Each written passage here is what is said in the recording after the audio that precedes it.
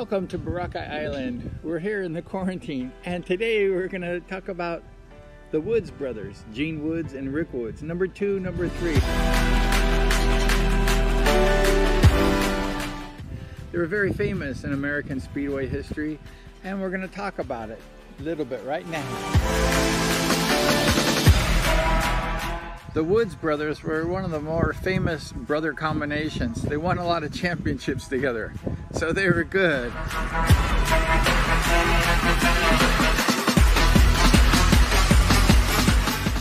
Together they won championships in 1968, 1970, 1972, 1980, 1981, and 1984. Those are Speedway championships. They were good.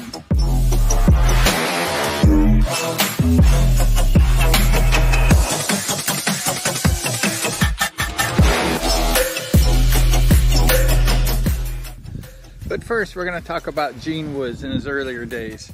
He was just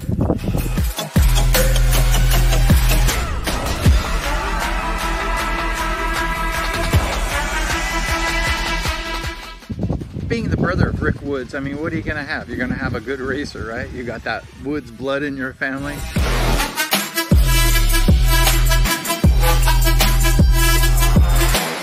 I would love it if Rick Woods was my brother, but he wasn't. So Gene was very lucky he had Rick.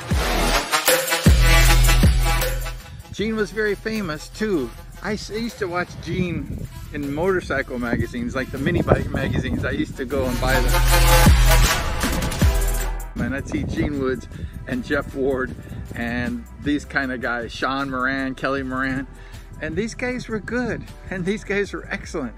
And we'll talk about Gene's accomplishment.